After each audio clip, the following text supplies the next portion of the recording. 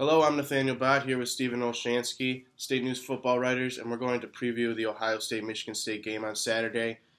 Kind of funny how we sit here at 72 degrees outside, and tomorrow it's going to be no more than 40 and a little rain and snow mix. So, last year you look at it, weather played a big part in MSU's victory. Is this what they need? Is this going to give them maybe a little better chance to win?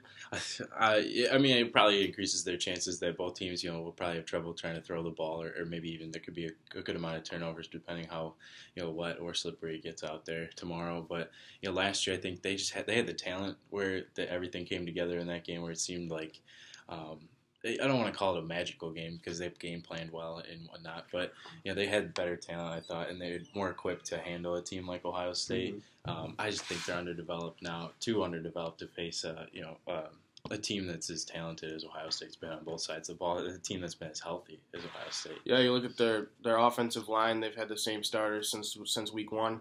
J.T. Barrett's been the quarterback since week one. Defensively, same starters since week two. The secondary's been the same since week one, and that secondary allowing the least amount of pass yards per attempt.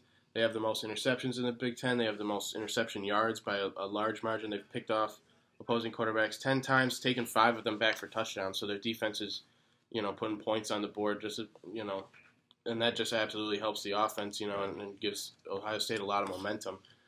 Michigan State, they come in, probably Tyler O'Connor's going to be your quarterback senior day. For all these senior guys, how important is it for them to maybe go out and, in a disappointing season, try to leave Spartan Stadium with such a big win? I think almost for the seniors, this is almost like their Super Bowl in a sense. It's their last game at a program that some of them have been here for 5 years now, where they've, they've given a lot to this program and won a lot in their time.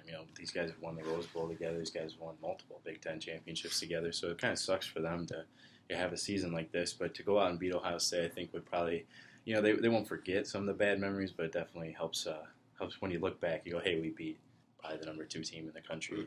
And that, I think, especially for the seniors from Ohio, too, and they've beaten Ohio State before, I think to go out with a winning record against Ohio State would probably be something they would look for sure. Yeah, beating Ohio State in the last, since Urban Meyer took over, actually has been pretty difficult. I think he's only lost 5 games total.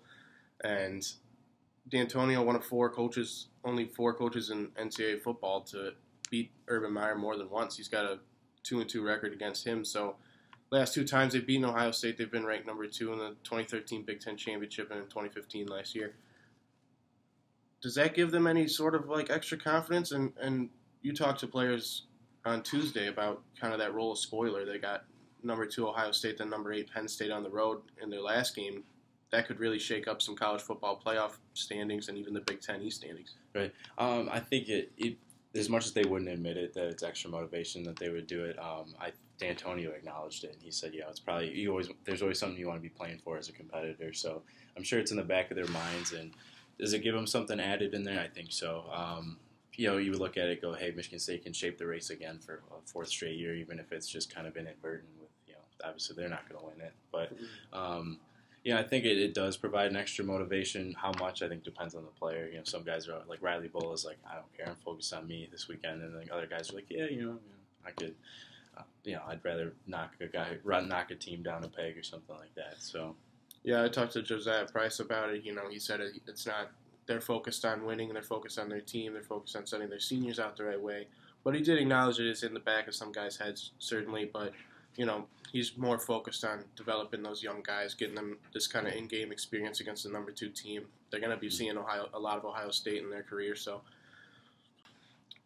with that, Stephen, Ohio State comes in definitely looking for revenge from that 2015 game where they could have found themselves in the college football playoff, but the Spartans ruined that for them.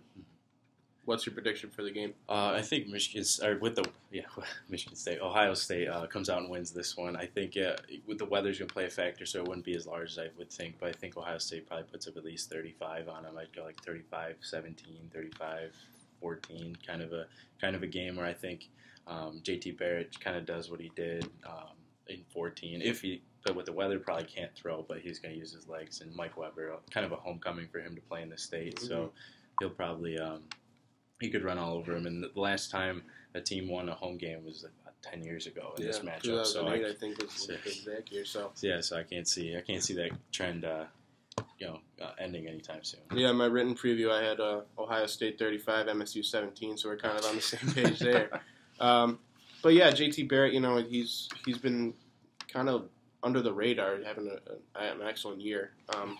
With Lamar Jackson, Deshaun Watson, guys like that, he hasn't really gotten that Heisman hype, but he certainly put up the stats to be in consideration for that. And just their offensive line with the consistency, starting the same guys since week one, and they've been opening up big holes for their running game and protecting JT Barrett to the utmost. I mean, he's only been sacked 5 times this year, so just that mixed in with the defense leading almost every single statistical category in the Big Ten, I think it's too much for MSU to overcome. I think senior day, the weather, stuff like that plays in a little bit, but ultimately it's not going to be enough for the Spartans to top the Buckeyes.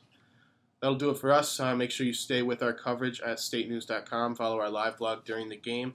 And, well, this is a kind of a senior day for me, too. That's true. So this will be my last home game as a student covering MSU football. So a little bittersweet for me, but congrats on a good career, buddy. So. Yeah, thank you. I leave it in good hands here with Mr. Saintsy, 2 more years with him. So